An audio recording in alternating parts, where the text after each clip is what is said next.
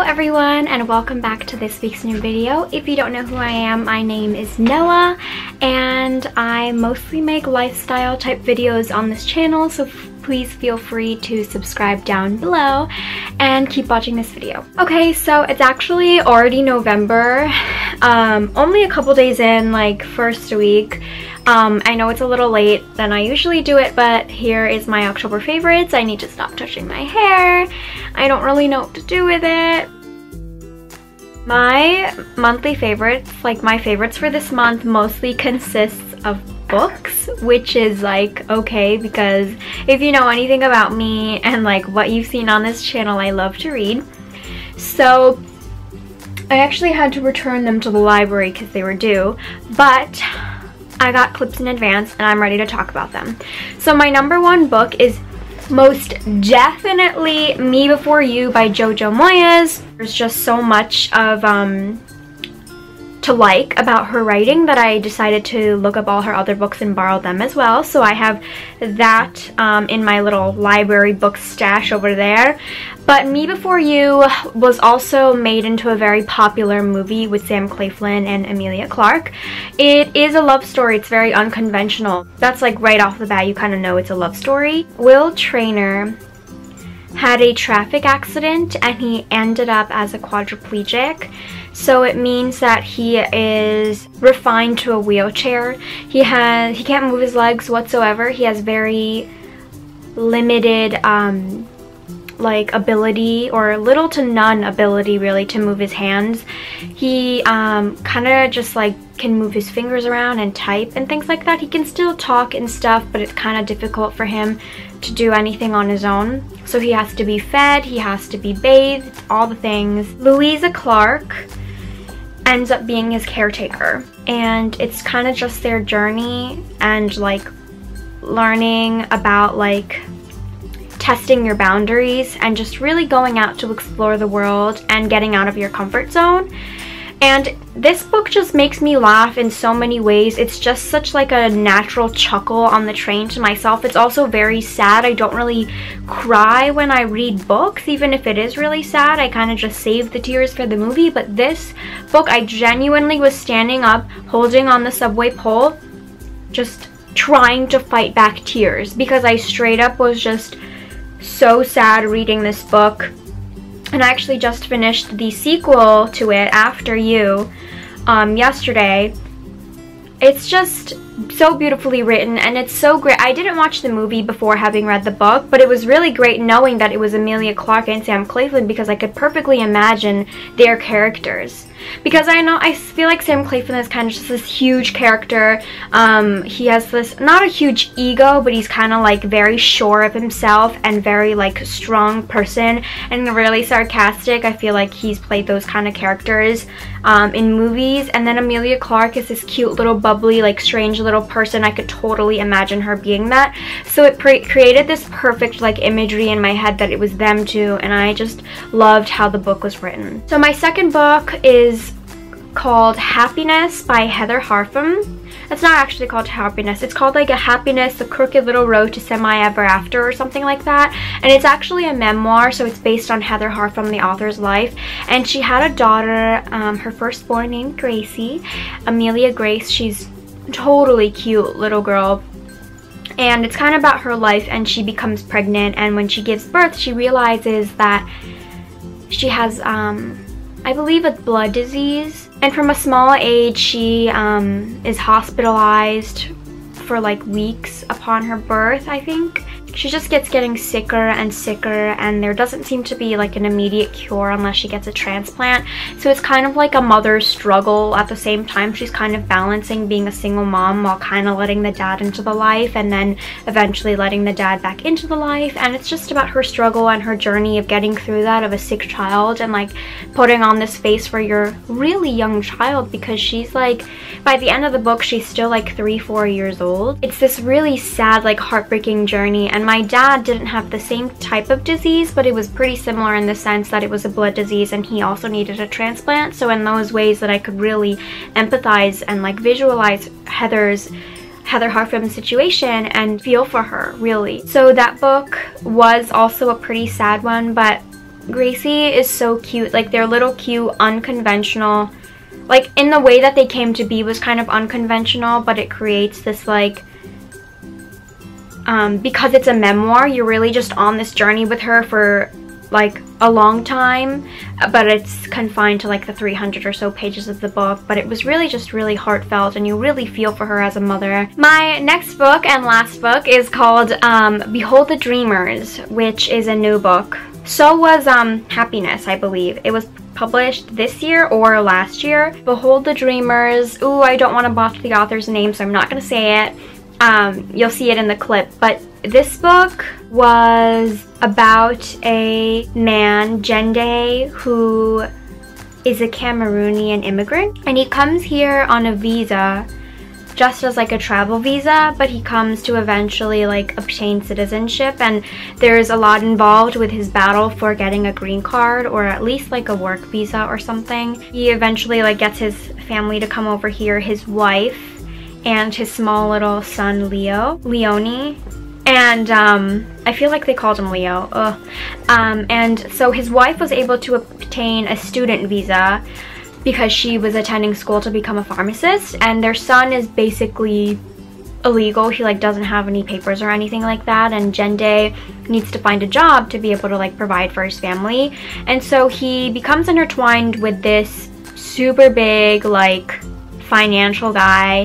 He works at Lehman Brothers, and the time that this is taking place is the collapse of Lehman Brothers and like the fucking economy of the United States. And so it's kind of these two families, a super upper class like white family and this low class immigrant family, and how their lives intertwine because of this event. And Jende works as the chauffeur for this banker. Fuck, why do I always do this? I really just was so confident about talking about the book. I think his name, it's fine, banker. Okay, he's not too important because the focus is Jende and his family. And so it's kind of like struggling to find a place in this world as an immigrant, and it kind of like redefines the meaning of the American dream, because you come to this country and you're like, wow, I can obtain a house, I could be somebody in this world, in this country, when I could only, for Jende, he was like totally poor, he didn't have any money, so there was no way that he could build himself up because he never had that kind of status. But in America, he had this thought that like, even if you are a low-ass nobody, you can build yourself up to be this great person who has money and like live the life. And so he came with those expectations. I really liked how it didn't have like the happiest ending that you kind of expect for this. Kind of just him like being like the savior at the end who wins it all, you know, expecting what he got. And it wasn't like that. And I thought that was really great that it wasn't the conventional ending that you would expect, and how it really redefined the American dream, because I've never read anything like that. My next two items are going to be beauty items. I have this Essie nail polish called Topless and Barefoot. Ha ha ha. I never would have bought this just because it's like this pale pink kind of nude, and it is just really appropriate for work for me. It's not too noticeable that it would like bother the customers or anything like that at work, and it's also this professional sleek look that it's not too flashy, but it also makes you look really put together. So I've been wearing this, like I've been just reapplying it the entire month, and that's what I've been using and loving. And my next one is actually the lip color that I'm wearing now. It's from Revlon. It's the Revlon Ultra HD Matte Lip Color. Oh, it's 605 HD Obsession. And I've been trying to find a matte lip gloss for a really long time, or like lipstick or anything, and I went to Sephora to try some on, but I remember the moment that I put it on, it just dried up so quick, and legit my lips looked like fucking mud cracks. Like, that shit was so cracked up, and it was also a struggle to take off. Like, the Milk makeup remover was not doing me any justice. Like, it was not helping me out. I've been using this. I've used it at work. It's like, it's a bold color, but I don't use it all the time. But this was a lip color that was new and stood out to me that I've been using this month. And it does dry out, but I mean, I work like a 6 to 7 or sometimes 8-hour work day, and it stayed on. I didn't reapply. I put on like chapstick and stuff to make my lips look you know, not cracked, because my, like, your lips are gonna dry. They do need the rejuvenation like it happens with regular lipstick too, but it wasn't so often that it bothered me. It was probably like once that I needed to do that, so I was really impressed because my lips didn't also crack right away. But I also love this color, Obsession. So those are my two beauty products. And as usual, I'm going to end with music. Oh my god, you guys, Niall Horan was always my fucking favorite in One Direction. Like I told you, like I know that they're all creating their own music, but when I was talking to my sister about it, for us, Liam, Louis, and Zayn have created good, like, okay music to us. It's not something we would want to listen to all the time, and it's great. It's like really pop and what everybody wants to listen to now, but Harry and Niall have created something that you can enjoy right now, and it eventually becomes like a classic when you're older. So there you go. Okay, so Niall's album is definitely something that I've been listening to a long time on my Spotify for like this month. A long time is like this month. If you don't know, his album is called Flicker and it has 13 songs on it, and I just want to say, like, I do have songs that I really like. Oh my god, like his voice just makes me so happy, and he's so cute. Like, oh my god. Okay, his blue eyes, like, oh girl. Okay, first off, let's see, which songs have I been listening to the most? There's 3 songs that I really like. I'll just play a bit of them. The first one is called On the Loose. She loves when everybody's watching. She does the way her body moves. She loves the way they all crawl back when she says that she loves nobody else but you. She's on the loose, she's gone. Okay, that's like really dancey. It's a good walking song. The next one is called Since We're Alone. Since we're alone, yeah, you can show me your heart. If you put it all in my hand, no, I swear, no, I won't break it apart. Yes. This song is just, it's so sweet. I feel like you can dance to it at a wedding with like your loved one or like even your friends and be like, I fucking love you, like you're this special person in my heart, and it's so sweet. I feel like it's saying like, you, like, it's just you and me, you can be open and honest with me, you know? Okay. And this last one is called Too Much to Ask.